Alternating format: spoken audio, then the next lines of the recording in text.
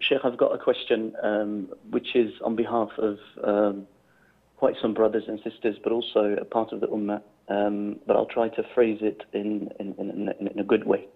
You know, there's a country, an Islamic country, that used to be known for, you know, its correct application of the Sharia and things that deal with such countries.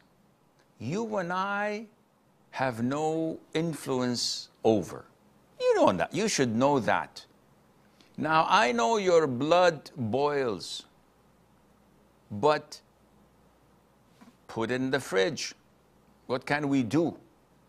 You cannot change evil and vice by protesting or by condemning publicly or by saying something that would backfire at Islam, Da'wah, and the scholars. So what is the best way of doing it? The best way is the way of our scholars, because this is the only way. Throughout the decades, the Muslim Ummah have tried all different means. All backfired upon them. It all turned back against them. We can see what is known as the Arab Spring did to 8, 10 countries, devastating the people, scattering them all over the globe.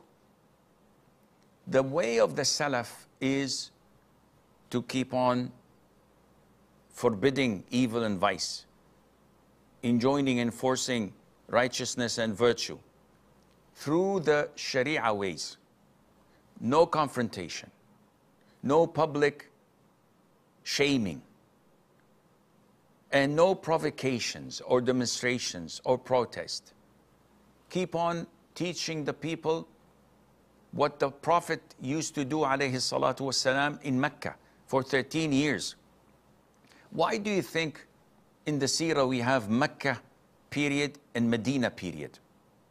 Where in Mecca, the Muslims were ordered not to defend themselves, not to fight back. 13 years. How is it possible?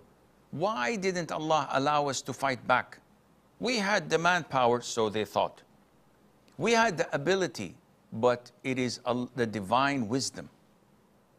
If they were to fight back, they would have been annihilated and Islam would have been destroyed and erased from the surface of the earth.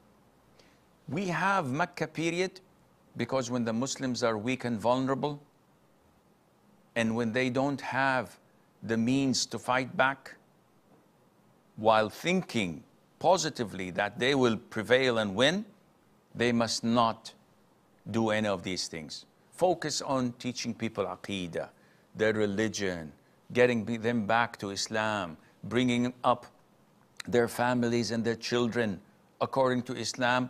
Well, yes, we do resent what we see and hear. We do hate it. We condemn it. But we don't provoke people. We don't insinuate demonstrations and protests, because this is against the Quran and the Sunnah. Our hands are tied. So we follow what Allah tells us to do, not what Tom and Dick and Harry tells us to do.